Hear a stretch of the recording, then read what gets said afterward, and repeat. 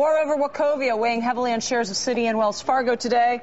Our next guest started buying shares of Wachovia aggressively after the Citi deal was announced. CNBC's Becky Quick is at the Time Warner Center with a first on CNBC interview with famed hedge fund manager William Ackman. Becky. Michelle, thank you very much. As you mentioned, we're here with Bill Ackman, who is the head of the hedge fund Pershing Square Capital Management. He's been here making his speech, speaking to the media, talking about what's going on and what he sees with Wachovia. And we are fortunate to have him first right here on CNBC. Bill, thank you very much for joining us today. Sure. First off, I just want to ask you about the markets. While you were talking, the markets were tanking. Dow down more than 500 points at several points. Hopefully there's not a correlation between them. Yeah, 9,700 and change. What do you think's happening here? I think that it's really a crisis of confidence. I think people have lost confidence in the market generally. I think we're beyond fundamentals at this point in time. Crisis of confidence because of what the government's been doing, or in spite of it? I think just uncertainty. There's a lot of uncertainty in the world. You hear of banks failing. You know, people are asking, where's my money safe? Worries about who's next. You are a huge shareholder in Wachovia. You've been buying up over the last week or so. How many shares do you own right now? About 170 million. Okay, and you started buying very aggressively, you were saying earlier, after the Citi deal was announced. After the Citi deal was announced. What did you see? Well, what's interesting is that Citi was buying the subsidiary, but assuming the holding company liabilities. Very unusual transaction. And what was left at the holding company we thought was quite interesting. What's left is Wachovia Securities, A.G. Edwards, Evergreen Asset Management. We think a big pile of cash.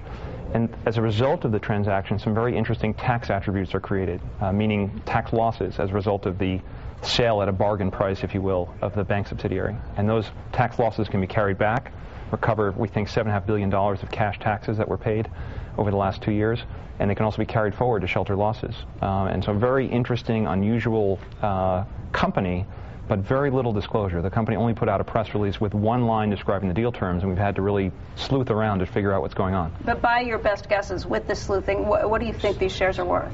A lot more than even where they trade now. Certainly more than we paid originally. Our estimate of value on the low side is around $8 a share, and depending on how much cash is left at the holding company, it could be a much higher number. What did you think when Wells Fargo came in with the surprise deal on Friday morning? It was good for us in the sense that we now had some certainty about what was going to happen on the downside. I think our downside case is that we become a shareholder of Wells Fargo, a very well-run franchise, and our upside is there's an alternative proposal on better terms. Do you see a deal or some sort of bidding war breaking out? Sheila Bair, I should mention, while you were talking before, came out and made some comments that she expects to see a deal that gets done today.